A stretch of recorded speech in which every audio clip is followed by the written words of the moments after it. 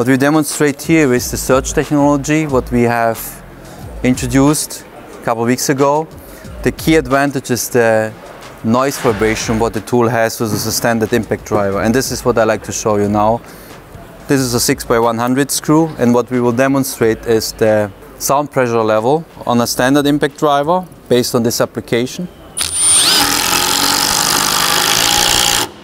What you can see is the sound pressure level is on 92, and you hear this also how much noise a standard impact driver is doing. So now we will compare this with the surge technology.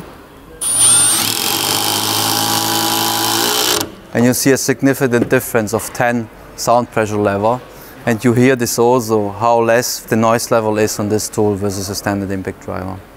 It actually brings it down to a comfortable level, doesn't it? It's correct, yes. That means at that slightly higher level, it starts to hurt, you know. Even if you're working in close conditions like here, you're able now to use an impact driver instead of a drill driver.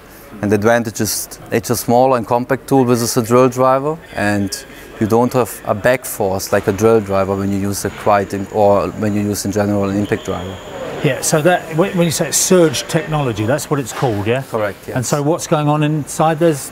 So inside you have a liquid, which means you have less friction between the metal. On a normal impact driver, what you see is that the metal on metal push, and that's how you make the force. Yeah. Here you have a liquid, that's oil, which means you reduce not only the sound level, you also have a huge advantage on the durability because you have less material which is pushing each other.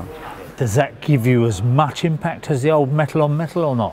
The impact is longer than the impact driver, which means you see on the 6x100 that you don't see any difference on the performance, but you see a big difference on the sound level. So the days of noisy impact drivers are numbered? Yes, especially for the general application where customers use up to 6x120, 180 millimeter. It's a perfect tool. Of course, if you need the more power, you still have the standard impact driver, which gives you more power for bigger applications as well. Yeah, I find on site that guys just use impact drivers for everything, whether they need them or not. They just become their screwdriver now, haven't they, really? That's true, yeah, because as I mentioned, it's a smaller and more compact tool versus a drill driver.